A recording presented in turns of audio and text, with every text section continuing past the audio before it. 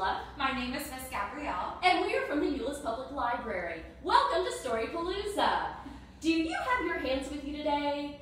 Let's sing our welcoming song, My Hands Say Hello. My hands say hello, my hands say hello. Every time I see my friends, my hands say hello. What about your feet, guys? Do you have your feet with you today? Let's stomp those feet while we sing. My feet say hello, my feet say hello.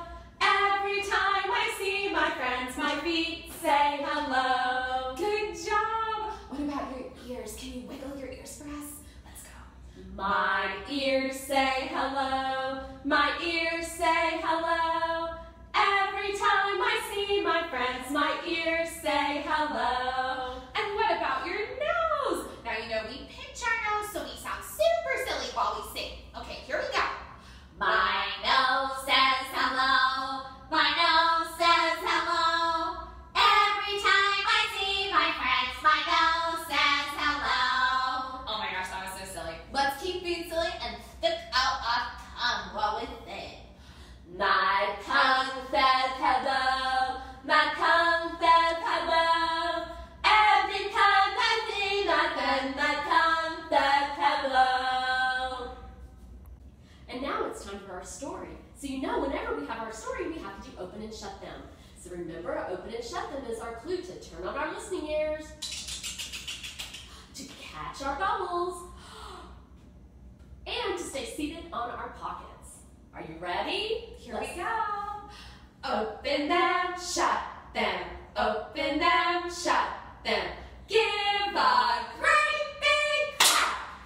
Open them, shut them. Open them, shut them. Lay them in your lap. Sadie Sprocket Builds a Rocket by Sue Fleece, illustrated by Annabel Tempest. Sadie Sprocket had a wish to travel far from here, to venture through the galaxy beyond our atmosphere. She checked out every book on space, learned all there was to know. No one's been on Mars, she said. I'll be the first to go. So one day Sadie drew a map to navigate the stars. It's time to leave the Earth, she said, and travel straight to Mars. Because the journey would be long, she thought she'd bring a crew. She interviewed and tested each, and then she chose a few. First, we need to build a ship that's sturdy, safe, and fast.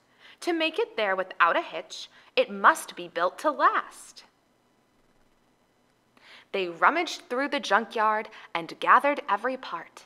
They counted, weighed, and measured twice. She couldn't wait to start. Sadie and her crew worked hard to build her rocket ship. She scanned her map and chose a date to make the stellar trip. We launch today, young Sadie said. I've tested every switch. She knew that even one small blip could cause a major glitch. Friends and family wished her well. Reporters flocked to see. This space-bound girl with smarts and skill would soon make history. 10, 9, 8, she counted down. The engine shook the long. 7, 6, 5, 4, 3, 2, and 1. The ship was gone. The journey took 100 days. She knew it would be tough, but Sadie kept their spirits up. We'll be there soon enough. The crew tried playing cards and games without too much success. The pieces floated all around and made an awful mess. Instead, they read to pass the time and took turns making food, while Sadie wrote down everything and tracked their altitude. The Earth behind, so far away, was now a tiny dot. Then Sadie cried, "There's planet Mars! It's smaller than I thought." As their ship was closing in, the captain told her crew, "We'll set up camp and gather samples. We've got work to do." Sadie scanned her map of Mars and found a place to land. "We'll put the ship down over there, upon the level sand." "Get your samples," Sadie said. They filled up 20 bags. They tied them tight and labeled them, and then they planted flags. After one last photograph, they packed up their supplies. Then Sadie stopped to look around and noticed flashing skies. "A storm is coming! Time to go!" They strapped in for the flight. But then the rocket wouldn't budge. They couldn't leave the site. "The landing gear is buried deep. We have to dig it free." They jumped back in, but sand was swirling. Now they couldn't see. When the storm had settled down, they got their chance to fly. But then the rocket wouldn't start. "There's one thing left to try." She quickly grabbed her rocket tools and checked the circuit board. They cleared the sand and fixed the wires. Power was restored. Once the ship had warmed enough, she shouted, "Time to blast!" They zoomed by stars and asteroids and made it home at last.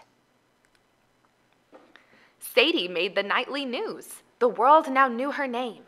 The first to land on planet Mars had rocketed to fame. She'd triumphed in her mission, but Sadie wasn't done. The pioneer of space had plans. She'd only just begun. "One more question, please," they said. "What's next for you, Miss Sprocket?" "Maybe Neptune, but for that, I'll need a bigger rocket." The end. Thank you for joining us for StoryPalooza. My hand